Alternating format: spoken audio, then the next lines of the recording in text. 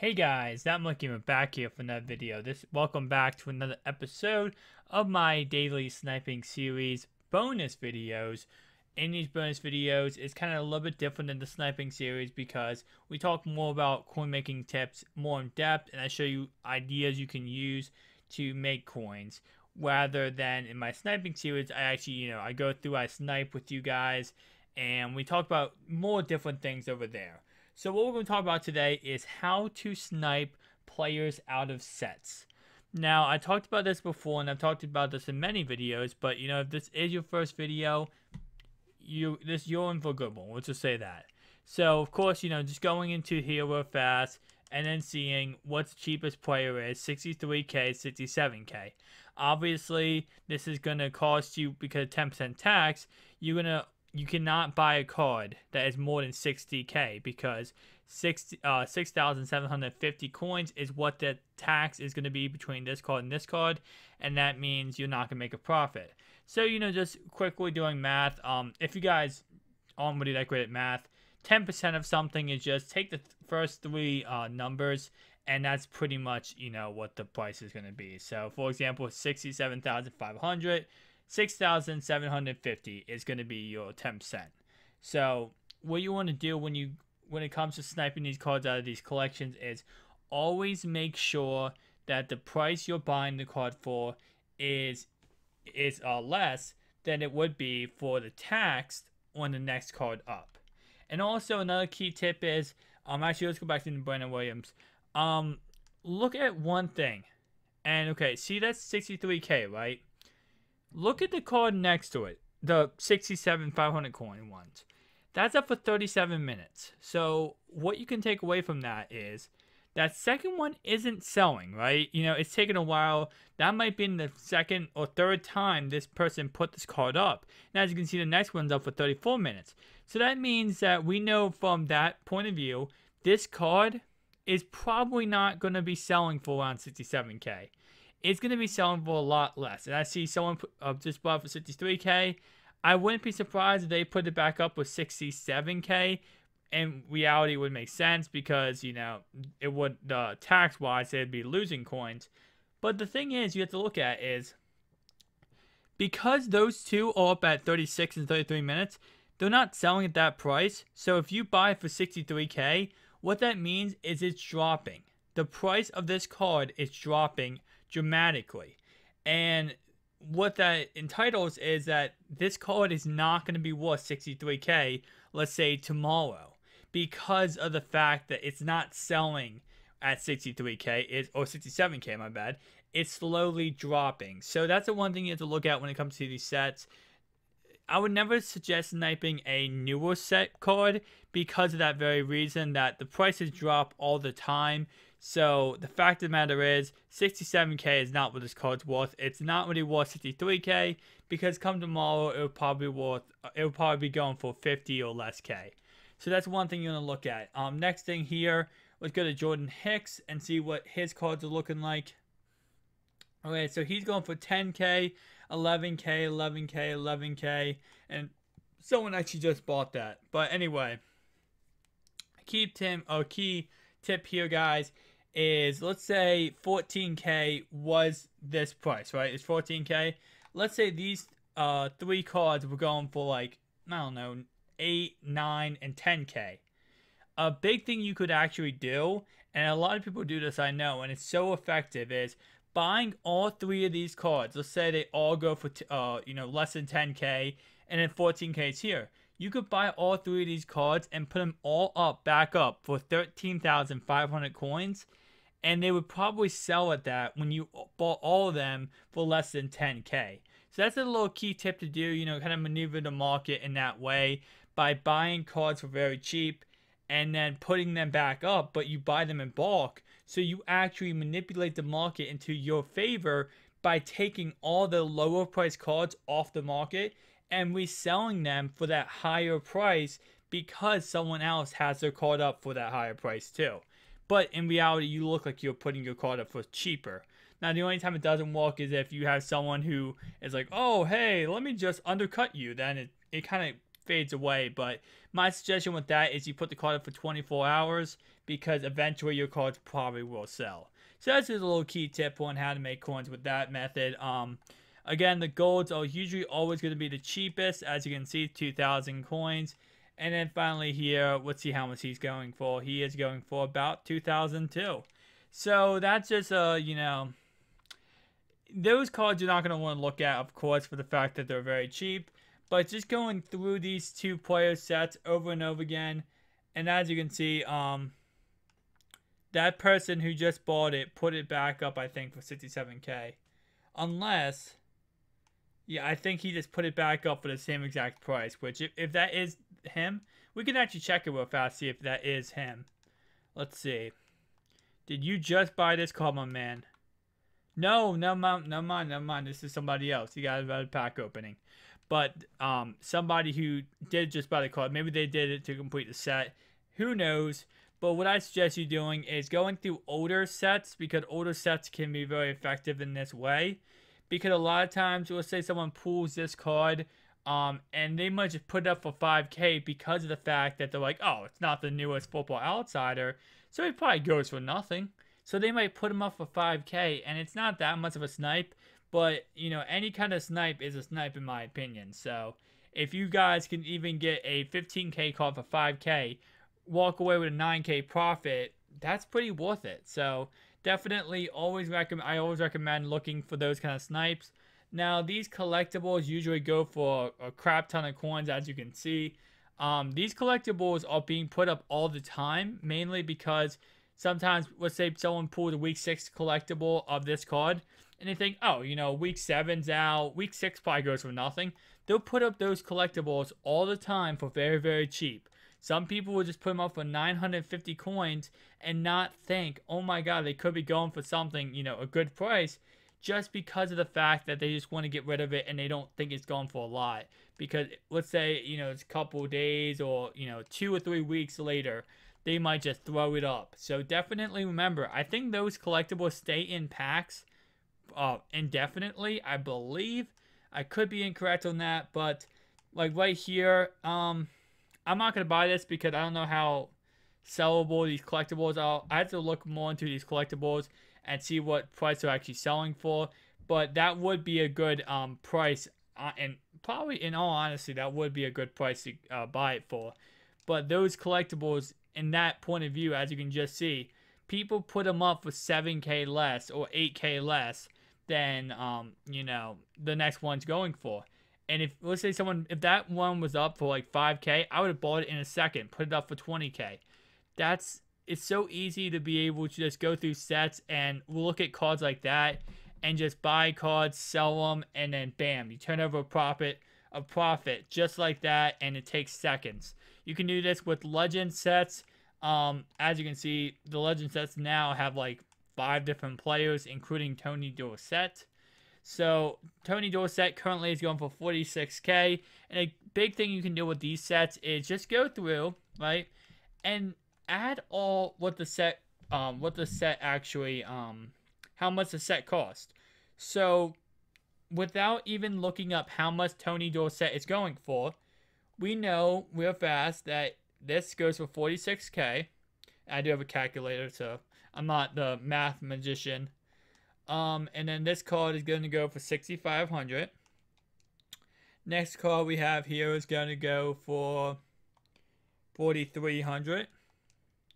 Next card we have is going to go for, what is this, 2K? 2,100.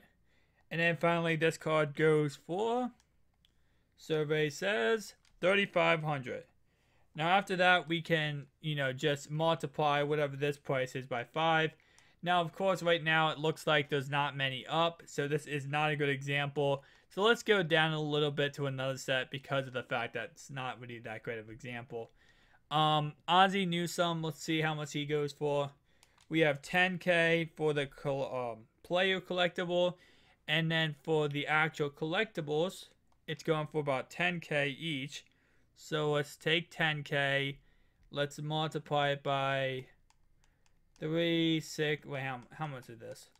10 legend. Okay, so by 10, that's 100K. So it's about 110K to do this whole entire set. So let's see how much, and I think I was selling some things. Actually, not mine. Alright, let's see how much Ozzie Newsome goes for. Now, this doesn't work for every single set, but sometimes you can get some really good snipes. Snipes with the collectibles, or you can actually do the sets for cheaper than they actually go for, the players. So, let's see how much Ozzie's going for. I'm guessing this might not. Let's see. Okay, so he's going for 165K. I'm going to double check MUT to see how much he's actually selling for. But, he could honestly, let me see if I can. I might be able to complete the set and actually do this for cheaper than he's actually selling for and actually be able to sell him in this video. So I'm going to check MUT. Always make sure you check MUT. MUT is going to tell you how much players are actually going for, just so that you know and you're never losing coins, because sometimes people put cards up for crazy prices. It looks like he's selling for 150, and if he is, we are doing this set right now. Like, this is the move right now, guys. He's selling for 149, okay? We're doing the set. And this is what's going to happen, guys. This is why you just go through the sets and try your best to be able to do this kind of stuff, because you really can make a lot of coins doing this. Or you could lose a lot of coins. So just make sure you add it up before you do anything. And when in doubt, make sure you have the coin to be able to, help yourself out. But make sure you have the coin to be able to take a loss if you do have to. But let's go back real fast. And yeah, I pretty much can complete the set right now for 110K and sell him for 150. So this is honestly going to be hilarious. But these legend sets, you have to take advantage of them, guys. You have to go through and take advantage of the fact you can actually do this stuff and make a lot of coins by completing the set for a lot less than they actually sell for. And I know a lot of people don't even go through these sets and think about that. They go, oh, let me just buy the player. No need to do the set. That's just a waste of time. Well, the sets can actually make you a lot of coins back. Now, the only issue, and as you're seeing this right now, is that it's not always easy to get 10 collectibles, because you have to have people put these up. And, if you wait a little bit, you can usually get these. Like, I'm not going to buy it for 13K. I'm not going to, because I want to actually make a profit off this. And if I really want to make a honest, the best profit possible, I would wait here for this one to go down. I would bid against this guy. And then I would also wait for people to put them up for cheap. Like right now, 13K.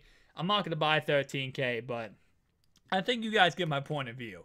Like, you can actually complete these sets for cheaper than it costs to actually, cheaper, and then sell the player for 20 to 30K more. Like right here, I already have 4 collectibles and the player, and that's, all I need is 6 more collectibles, and I'm going to be able to complete these sets. So, hopefully, Oh, a little key tip here, and just a little key tip. Sorry about that. The Cardinals' John Brown is listed in process as questionable for Sunday's game against the Packers. So that interruption was brought to you by ESPN having to interrupt during a video. My phone has some... Okay, there we go. Should not interrupt again, guys. Sorry about that. But, okay.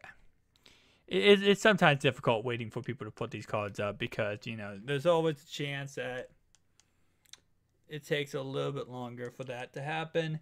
And then, of course, back to what I was talking about this before ESPN interrupted. When it comes to bidding for cards, I'm not going to bid for this card, right, until there's literally 10 seconds left, and then you bid. And the reason why is if I bid right now, right, and I just went out there and was like, oh, I'm going to bid right now, then the chances of this guy seeing me bid and then bid again before I'm done is a great chance, right? So waiting and then bidding at the last second, it makes it so maybe the person's not online, or they're like, hey, should I stay online and wait for this bid to end? And they're like, nah, I'm going to get it anyway. And then you come in at the last second and bid, and they don't know about it, and then you win the card. So that's always my suggestion, is always come in at the very last second. I know the motto is don't be that guy, but you have to be that guy if you want to make some coins.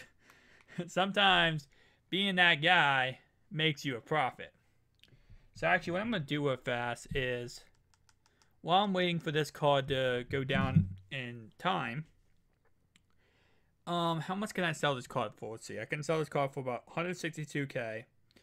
So let me just, sometimes it's always good to just see how much you spent on everything currently, like right now, to see how much everything cost you, to see how much profit you have left, to make sure, like for example, you can still make a profit. Alright, so I bought 4 of these. I spent 8k on one. I spent about 10k on 3 of them. And then I spent 10k on the player. So right now I'm at 97k 800 coin profit if I were to be able to complete the set right now and, you know, just sell for that. Oh, crap. Someone else did my method. Someone else came in and then someone else came in. Okay. So can I complete this? Can I buy 6 more collectibles? Let me see something real fast. So right now, what, 97k, and I don't think I'm gonna get this collectible because I feel like these guys are gonna go back and forth. So I just want to see something real fast. What, 97k once again? If I do this, I normally wouldn't do this, but the only reason I'm doing this would be for the video, guys. But I want to see if I can actually complete this set.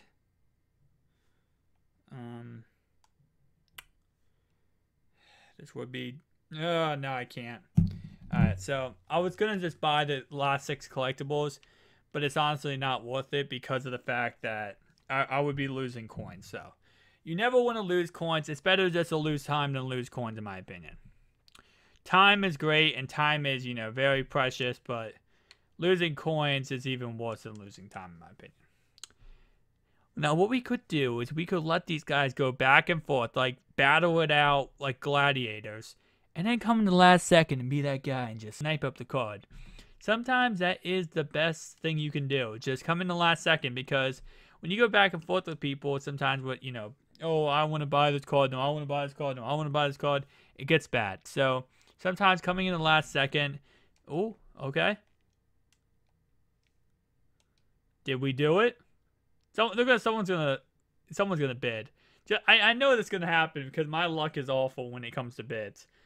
I always get that one guy, right? I'm always, like, whenever I bid on a card, there's always that one guy out of a million people who decides, I'm going to bid on this card too, and we'll go back and forth, and I'm not proud of myself, but I'm not going to lie, I have bid a card up 20k more than it goes for, just to beat someone else at getting the card. I'm not going to lie, I have done this. But let's be honest, guys. Who down below, you can comment down below and tell me, who hasn't done that? Where you bid a card, maybe not 20k, but you bid a card up a little bit more than it goes for just to get the card over somebody else. Well, the reason why I'm waiting here, guys, is because there's always a chance that sometimes, like, it would say it ended, right? But it's not actually ended. It's still technically going. And sometimes there's a chance that that happens. It's a glitch, I think. But it looks like it did not happen this time. So, we need 5 more of these players. I would love it if people could put these up. And again, if I really want to make the max profit here, I wait for this card to go down. I bid on it until maybe I get up to 8k again. And then bam, bam, bam, turkey and ham. Let's see if I can actually buy the players now. 1550.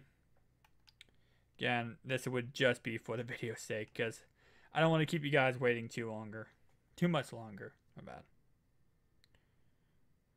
Okay, so plus, so I can actually buy these players and still make a profit. I'll make like a 10k profit, but yeah, I'd make an 11k profit if I did buy these.